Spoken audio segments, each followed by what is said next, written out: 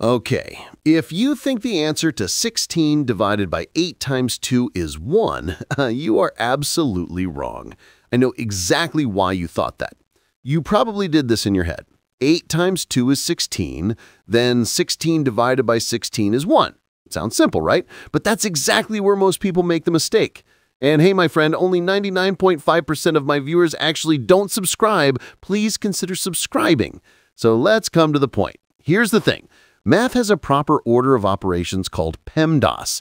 That's P for parentheses, E for exponents, M for multiplication, D for division, A for addition, and S for subtraction.